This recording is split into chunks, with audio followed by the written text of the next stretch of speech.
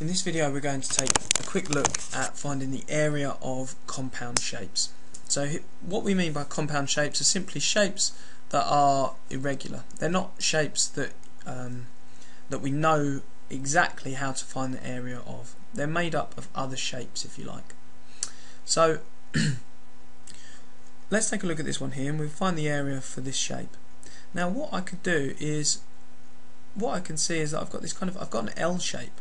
Now I don't know any formula to calculate the area for an L shape. However, I do know how to calculate the area for rectangles, and what I can see is that essentially this shape is made up of two rectangles. So if I break this shape down into two rectangles, that allows me to then find out the area of this shape and the area of this shape. Once I've worked out the area of both of the shapes, I can simply add them together. So let's work out the area of this shape first. Well, that's just going to be 6, this length here, multiplied by 4, this length here. So I'm going to have 6 multiplied by 4, 6 multiplied by 4, and that's going to give me an area for this rectangle here of 24, and because it's area 2D centimetres squared. Then what I can look at is this shape here. Now I need to figure out the area for this part. Now am I going to do 9 centimetres times 4? That doesn't make a lot of sense to me, because 9 centimetres is this entire distance from here, this point here, to this point here. I only need from this point, so it's not going to be 9 centimetres. So I need to figure out what this length here is. What is the distance from this point here to this point here?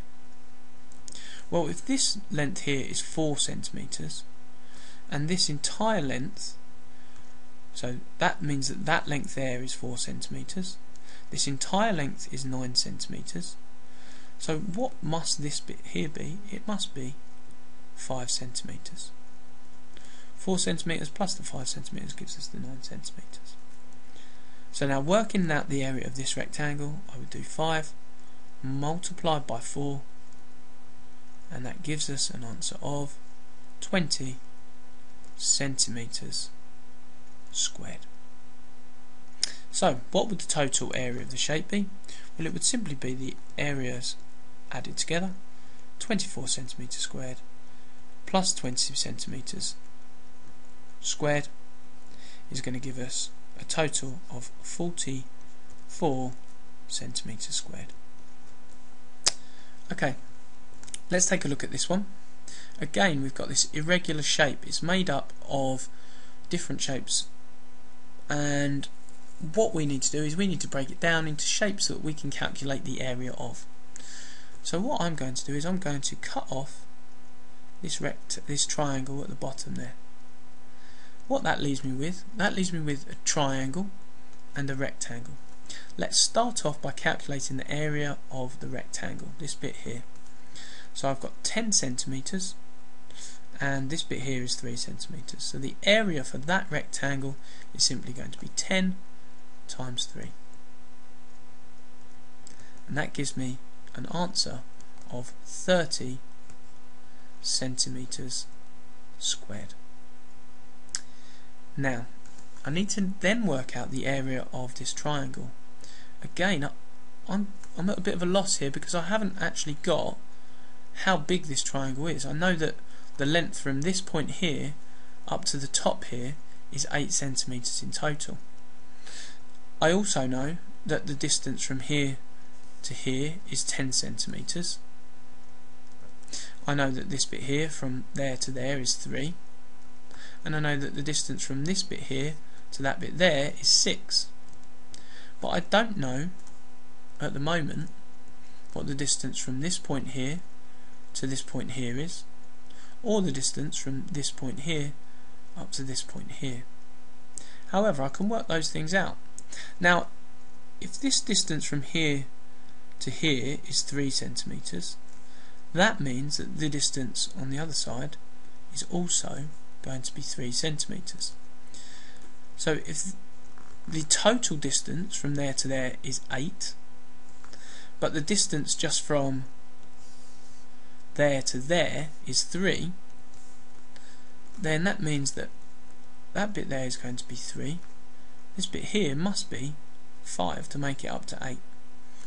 So that bit there is going to be 5. Then, looking at this bit here, the distance from this point to this point is 10. The distance from this point to this point is 6. That means that the distance then between this point here and this point here has to be 4 centimetres. So, all we now need to do is calculate the area of this triangle. The way that we're going to do that is we're going to take the base, 4, times by the height, 5, and then divide it by 2. So 4 times 5 divided by 2, 4 times 5 gives me 20, divided by 2 gives me 10 centimetres squared. So the area of this rectangle is 30 centimetres squared.